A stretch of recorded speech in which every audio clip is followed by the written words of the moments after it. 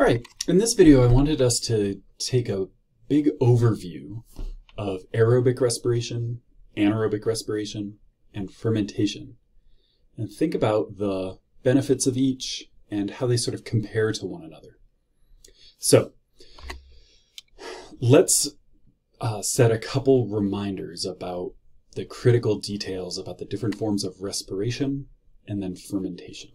And the first thing I just want us to all agree on is that these processes serve one purpose, and that is for the cell to make ATP.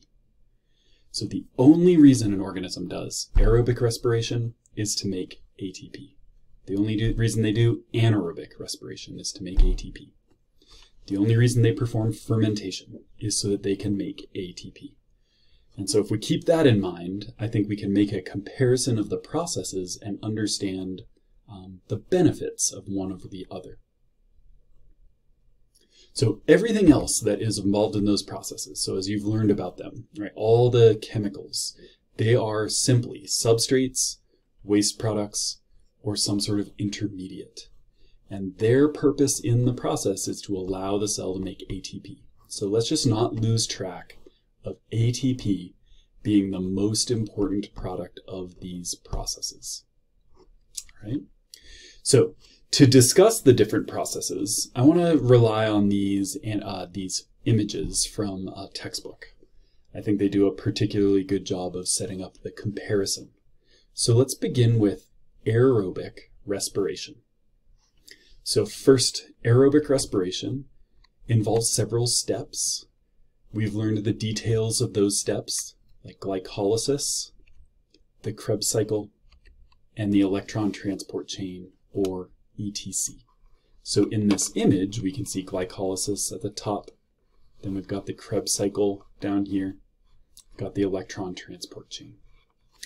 We know that aerobic respiration requires oxygen. Oxygen's role is that it is the terminal electron acceptor for the electron transport chain. So this image recognizes that right down here. Oxygen is the final electron acceptor. Okay, so that's what makes this process aerobic. It uses oxygen gas as that terminal electron acceptor in the electron transport chain. Now, we just finished highlighting the fact that the whole reason the cell is doing respiration is to make ATP.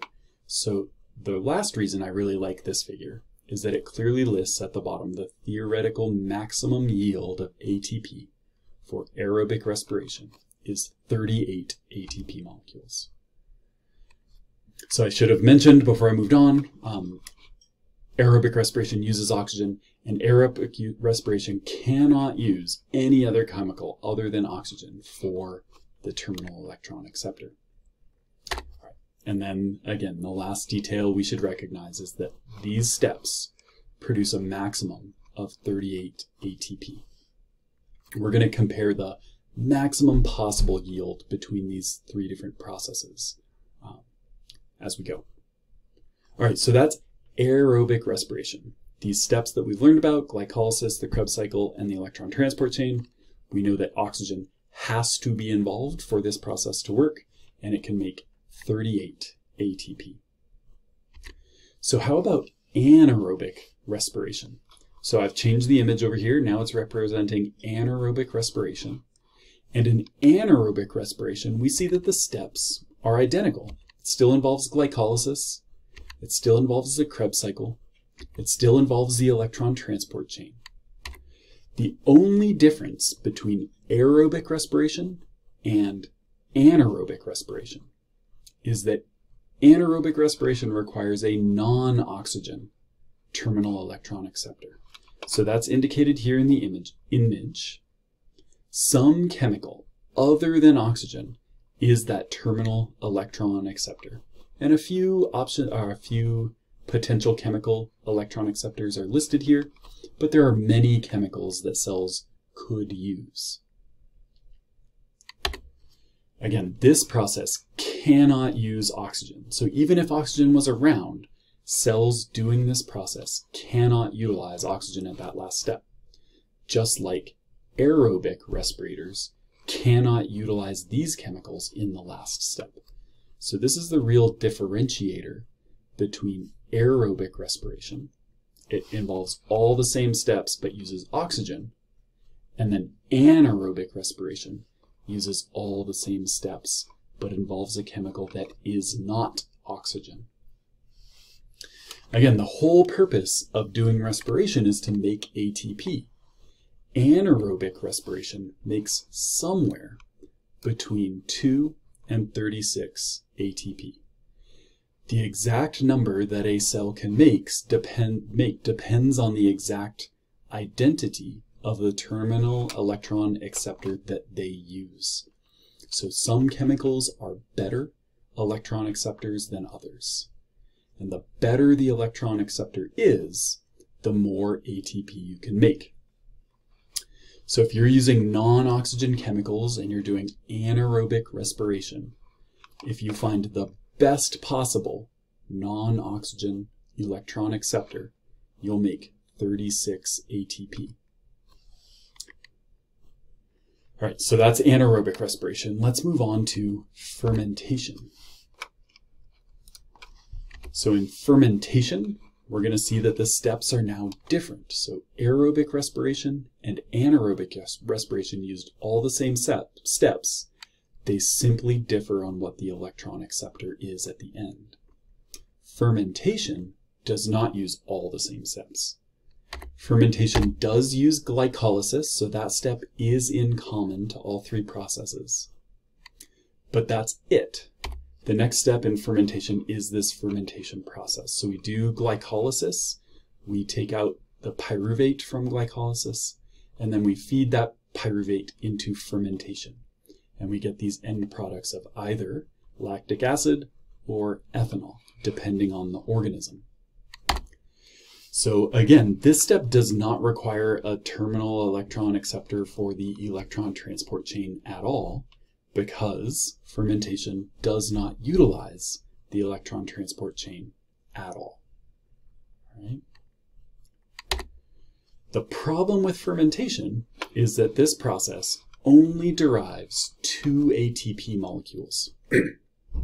So we can see that that's by far the worst of the processes we've talked about so far. So we've gone over this simple comparison of aerobic respiration, anaerobic respiration, and fermentation. And again, we really want to be focusing on the number of ATP that we can make if we do any one of these processes. So here they are side by side. Again, aerobic respiration uses glycolysis, the Krebs cycle, and the electron transport chain, specifically utilizing oxygen as the terminal electron acceptor, and we can make 38 ATP. Anaerobic respiration uses glycolysis, the Krebs cycle, and the electron transport chain. But again, we're using some chemical other than oxygen as the terminal electron acceptor. We can only make up to 36 ATP because none of these terminal electron acceptors are as good at being an electron acceptor as oxygen. Oxygen is the best electron acceptor we have. That's why we can make 38 ATP if we use oxygen, but we can only make fewer ATP if we use a chemical that is not oxygen. Again, fermentation happens in the absence of oxygen. It doesn't use the Krebs cycle or the electron transport chain at all. Rather, we use this fermentation step, and we can only make 2 ATP. Again, the whole goal for an organism in doing any of these processes is to make ATP.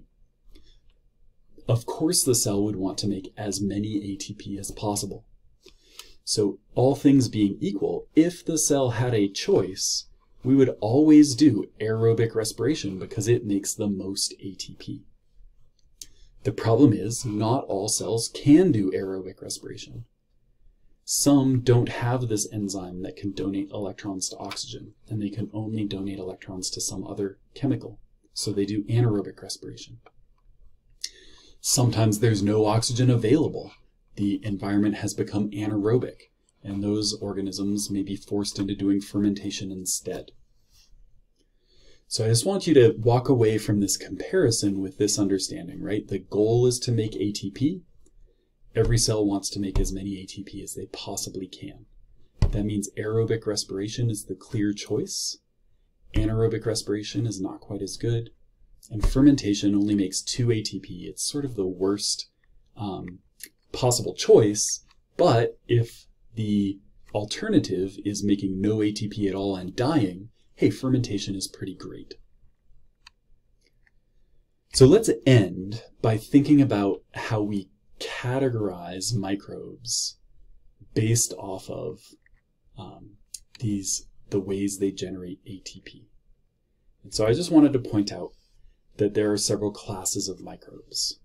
So some microbes can only perform aerobic respiration. That means they have to have oxygen all the time to survive.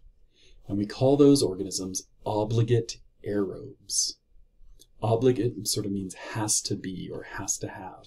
These have to be aerobic. They have to have oxygen in order to survive, because the only way they can make ATP is to use oxygen as the terminal electron acceptor. All right, so there's another class of organisms that are called microaerophiles. They need oxygen as well. They just prefer to have less oxygen. And we can talk about why that is in another video. All right, so how about other microbes? Some microbes can perform aerobic respiration and, if needed, fermentation. They would only ever do one at a time based on if there was or was not oxygen present. We call these organisms facultative anaerobes. So that name means that they can grow anaerobic sometimes. Facultative is like, if need be, they can be anaerobic. And the way they're anaerobic is in fermentation. Fermentation lacks oxygen, it's anaerobic. So again, these organisms are not doing anaerobic respiration. They're either doing aerobic respiration and making 38 ATP, or they're doing fermentation and making 2 ATP. These organisms cannot do anaerobic respiration. All right, so the next group of organisms we can think about are microbes that can only perform anaerobic respiration. So we call these organisms obligate anaerobes. They have to be anaerobic all the time. Another category are organisms that we call aerotolerant anaerobes. So these two types of organisms, obligate anaerobes and aerotolerant anaerobes, are always performing anaerobic respiration. They're using a non-oxygen terminal electron acceptor, and they're making somewhere between 2 ATP and 36 ATP from each glucose molecule that they digest. Again, that's not as good as the 38 ATP you can generate from aerobic respiration. So I hope the understanding of sort of what microbes can do helps you figure out how we can classify them. I just want to end with this last piece of information, and that is that there are no microbes that can perform both aerobic respiration and anaerobic respiration. Microbes do one or the other. They might also be able to do fermentation, but they can never do both kinds of respiration. So keep that in mind as you're thinking about what microbes are doing when they live in their environment. So we'll end there. As always, if you have any questions, I hope you'll let me know, and I'll look forward to talking to you all again very soon.